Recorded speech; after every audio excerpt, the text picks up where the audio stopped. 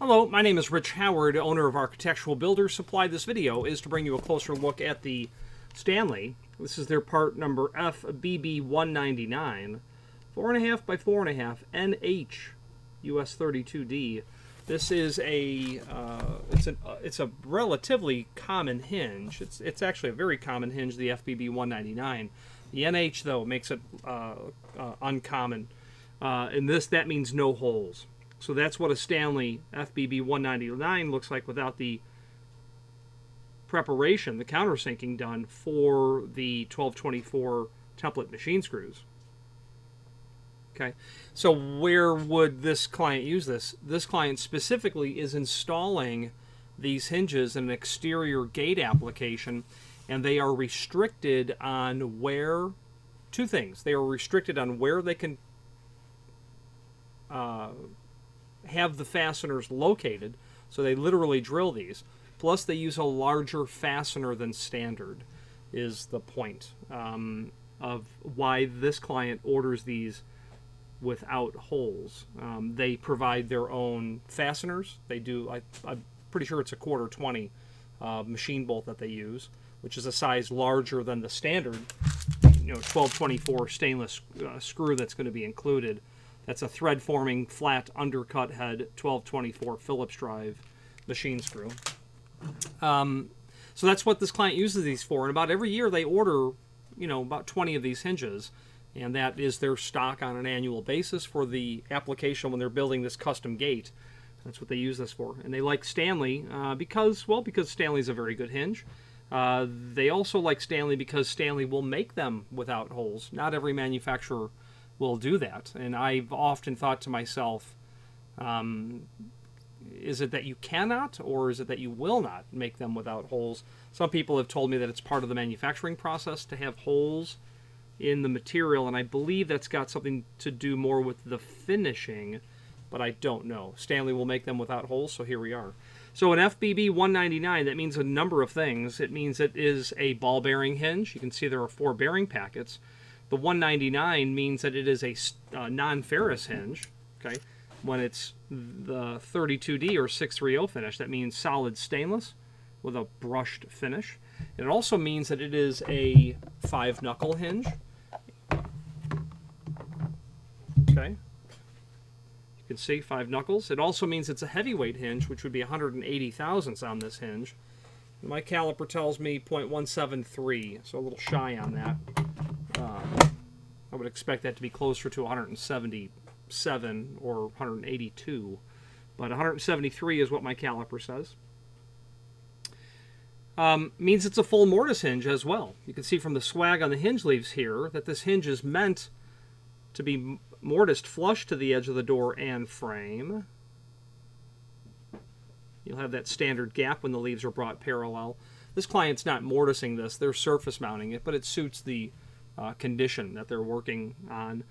Speaking of mortise, sometimes what will happen is someone will, in a gate application or some sort of a channel frame application, I had a client years ago, and their trick was they would surface mount the hinge to the rabbet of the frame because they couldn't prep that in the field, but they could take that wood door and they could double mortise the wood door. So they literally mortised it, double the thickness of the leaf required. They would have had to have, probably not done anything else at that point because they would have want some margin between the edge of the door and the jamb. So double mortising the leaf thickness would still leave you with enough, the typical 3/32 or 1/8 of an inch between the edge of the door and the hinge jamb. Obviously if you were to do that, you'd expose a small amount of that leaf, but, that's the way that the client did the work. So that covers the FBB199, and now the size, 4.5 by 4.5. That means that this is a 4.5 inch tall hinge, and that it's 4.5 inch wide. The height is the first dimension on hinges like this, so be mindful. The height is what we're going to call out first. You don't want to, think that hinges run the same sizing convention that doors are. Doors are width first, and then height. Well, hinges are opposite. And I imagine that's just because of the possible initial importance or tiered importance of the two values. If you told me the door is 7 foot, okay, great, it's good to know. Yeah, obviously I have to know it's 7 foot. Tell me the width first. When it comes to a hinge, yeah, we'd like to know the height first. And then the second dimension is a bit subservient, I think, to the height. So this is a 4.5 inch hinge, very typical, very common. The width may or may not suit the client's requirements. It may not be the best option because I haven't seen a cross section of the gate. What I mean is, how thick is the gate? Where is the vertical axis of pivoting in relationship to the center of the thickness of the gate? They might be better served by having a 4.5 by 4, or maybe a 4.5 by 5. I don't know, but that's what the client uses.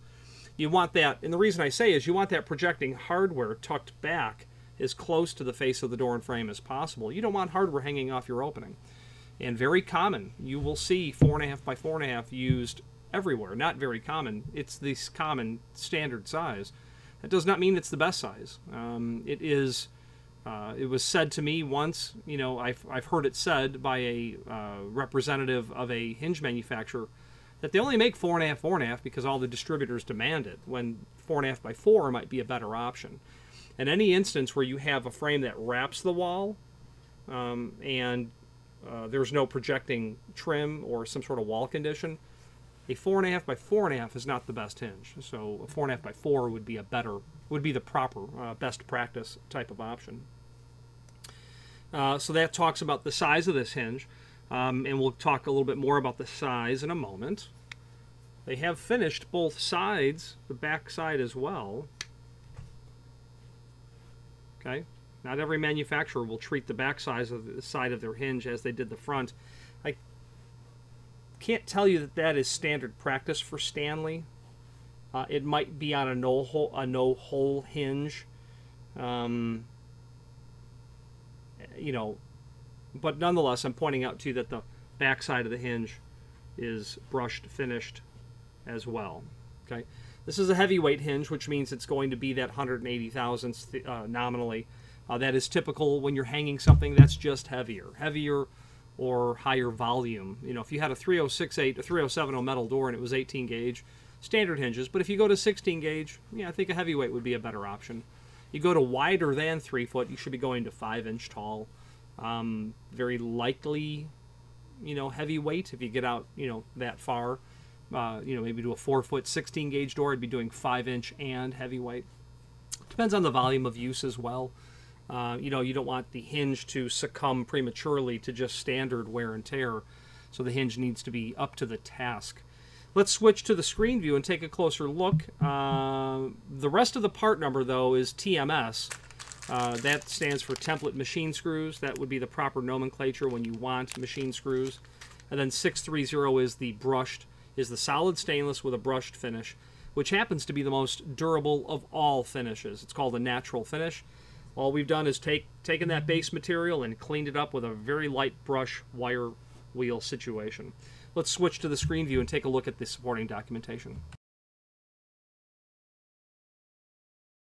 Okay, so this is the item that we're looking at here, and there is a link below this video to the cut sheet, which is here, showing us the FBB199 and its sister products is actually this one here that we're looking at. Heavyweight 168 is a heavyweight made of steel.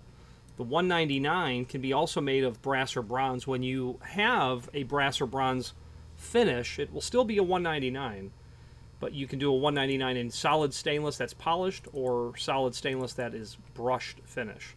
For use on heavy doors where high frequency is expected, entrance doors to buildings, etc. All hinges have template screw hole location for use on either wood or hollow metal doors and frames, except, of course, our hinge, which is the NH. Equipped with 4 Stanley permanently lubricated non-detachable ball bearings. The pin in our hinge is made of stainless steel. There is a hole in the bottom tip for easy pin removal. That's true. There's a hole down here, and we have an image associated with the item that will show you that. Should you want to drive the pin out, that's where you would access that. And it's very likely that you will drive the pin out to hang your door, or in this case, a gate. Removable flush tips and pins, yes, you can turn those over if you needed to. I don't see a reason to turn them over. The hinge can be installed exactly the way it is. You can do a raised barrel hinge, electric wire or switch, through wire or switch, hospital tip, decorative tip, security stud, non-removable pins. So raised barrel is a type of hinge where you would you will see instances for raised barrel hinges. Okay. You have a frame and you have a door. Okay. A standard hinge is going to work. What very often happens, however, is when you need a raised barrel hinge, you actually have a frame that might have an extension added to it. But the door is still residing in this space. Now we've got to swing it this way. I'm sorry, I put that arrow in the wrong direction. I apologize. What happens when you have an extension on the jamb, or the inset from the face of the frame to the face of the door is greater than standard, they'll take an otherwise standard hinge. Okay. They'll take this otherwise standard hinge, and they will put a bend on the hinge leaf such that the barrel is literally shifted in that direction. So it's raised. You imagine that here, bend, bend, okay? That's because you can't get that barrel of the hinge into this space, okay? That's a raised barrel hinge. Very common. Not very common, but you will see them. If you keep your eyes out in the world, you'll see raised barrel hinges. Electric wire just means it's power transfer. It'll allow you to bring low voltage through the hinge. Common configurations of that would be 4, 6, 8, 10, 12 wire, but 4 wire is by far the most common because you really need to just, have a pair of wires going through. But you would never get a 2-wire hinge because there will always be a spare set of wires. You can do switches, which means there might be the option to have an integrated door position switch in the hinge, which there would be if you want to know the condition of that door as it relates to the hinge position. They can do a switch. Hospital tips are interesting in the sense that it is the type of hinge that you have your hinge. Got your barrel. Okay. You get the concept. If I took this and I ground all that off so that literally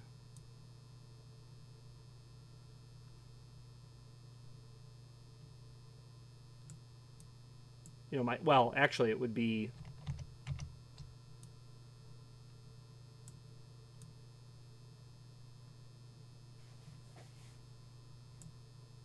awful drawing, I'm sorry. Your hinge barrel. Where we took that and ground that down, that would prevent someone from hanging something on this. It'd be considered ligature resistant. Decorative tips, that'd be urn tip, steeple tip, ball tip. Obviously, the standard is not considered decorative, but we would call it a button tip. It looks like the button on your coat. Other manufacturers have other types of decorative tips. Stanley does not necessarily have, I don't think they have an urn tip, but they'd have a steeple and a ball for sure. Security studs and non-removable pins are references to security features on a hinge. A non-removable pin is where they drill and tap a hole in the barrel and insert a set screw which will reside within a groove cut in the pin itself so that when you tighten the set screw you can't drive the pin out. Whoopsie. Which will severely prevent someone from removing that pin. You can also do a security stud where there would be a circular object about the size of a nickel, maybe a little bit smaller, maybe a little bit bigger than a dime, about a 1/4 inch thick, that will reside here. And then there'll be a hole in the other leaf so that when you close the two leaves, you can't separate the door even if you drove the pin out. You will very commonly see a security stud and non-removable used on the same hinge. I see that in airports is where I see that type of security measure. The sizes available in an FBB199, you'll take note, 4.5 by 4.5 is the smallest. They'll go up to 8 by 8 as well. Apparently in a FBB168 only will they do these larger sizes. Okay, so lots of size options. Again, the height is the first dimension. It's too bad they don't have a 4.5 by 4. That, to me, ought to be on this list. Very much. Size of screws that are included, thickness of the leaf as well. Now, there is a link here to the manufacturer's page where you can pull up not only all of the Stanley products that we sell, but also a link to the manufacturer's website, as well as a link to the full product catalog. The one that I like to use is quite old, quite dated. I'm just quite familiar with it. So the 2010 Architectural Hardware Catalog is going to give you everything you needed to know pretty much about hinges. And if you deal in our industry, or if you work with hinges just more than quite occasionally, I would definitely suggest that you take a tour through here and familiarize yourself with the different types of hinges, the different terminology, sizes, base materials, formulas for determining the width of a hinge. And this is, in essence, what I was referring to earlier. How wide of a hinge do you actually need? And this would be the formula. Door thickness minus backset times 2, plus your clearance, plus your inset, would determine that. I would think if this client ran this formula that they didn't need 4.5 wide. They might need, like I said, 4 or maybe 5 different fasteners that are available, etc.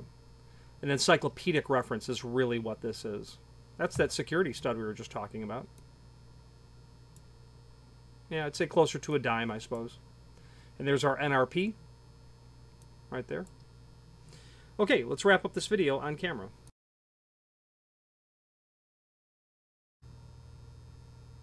Now let's take a look and see what else is in this box, this package.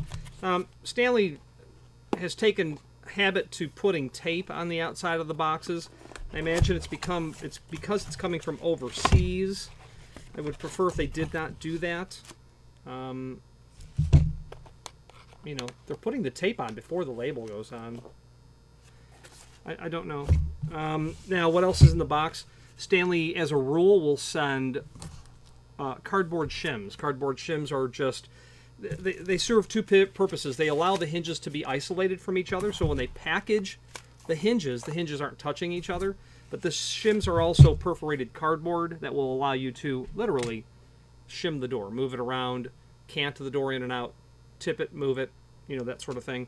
Obviously not for use on fire-rated applications because cardboard shims are not permissible for use on fire-rated doors. You can shim the door, but you have to use a shim made of steel.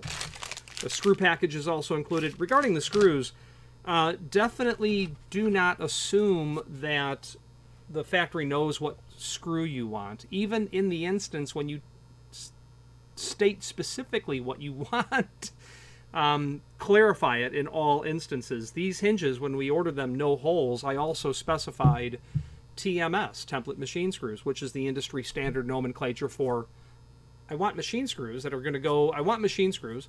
They're template machine screws because it's going down onto a piece of, it's going to be attached to a piece of material that's been properly prepped for it. It's a machine screw going down onto a templated application, rather than just a machine screw that you might be drilling and tapping into the face of something where there's no prep. But a hinge would require a template machine screw, a TMS. These screws, this hinge order, and there's 20 of them total, came in without the screws, and you know, the factory obviously saw no hole, did not understand what TMS meant, I'm thinking, and just shipped them. You know, why would you need screws if there are no holes for screws? You know, well, sure, we might be drilling and plug welding this. That's possible. I could drill holes into this, into what I'm going down into, and I could plug weld that with my welder. I could grind that all smooth. I could sand it all smooth, and it would be beautiful. You could also just simply weld around the perimeter, I suppose, if you wanted to. That's not what this client's doing, and that's why we specified template machine screws. So there's a bit of a delay, but nonetheless, all is well that ends well. So that's what's in the package. There are 3 in a box. They're not priced per pair and a half. They're priced per hinge. This client ordered 20, and you'll note that's not a multiple of 3. So they're priced per hinge. There is a lead time on these. These are made to order, and this order took about 3 weeks to come in. So be mindful. If you need a custom hinge, do allow the proper lead time. Any questions on the FBB199, 4.5, 4.5, NH, TMS 630 by Stanley, or any other Stanley product, please feel free to reach out to us. And thank you.